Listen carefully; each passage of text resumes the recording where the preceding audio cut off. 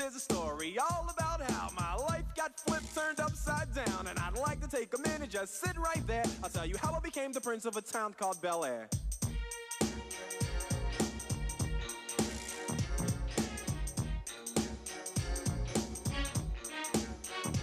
In West Philadelphia, born and raised, on the playground is where I spent most of my days. Chilling out, maxing, relaxing, all cool and all, shooting some b-ball outside of the school. When a couple of guys who were up to no good started making trouble in my neighborhood. I got in one little fight and my mom got scared and said, "You're moving with your auntie and uncle in Bel Air." I begged and pleaded with her day after day, but she packed my suitcase and sent me on my way. She gave me a kiss and then she gave me my ticket. I put my Walkman on and said I might as well kick it.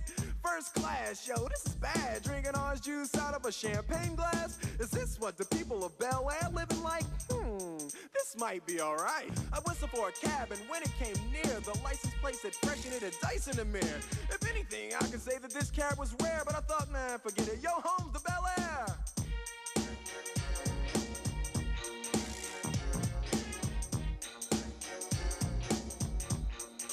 I pulled up to the house about 7 or 8 and I yelled to the cabbie, "Yo, home, smell you later." Looked at my kingdom, I was finally there to sit on my throne as the Prince of Bel Air.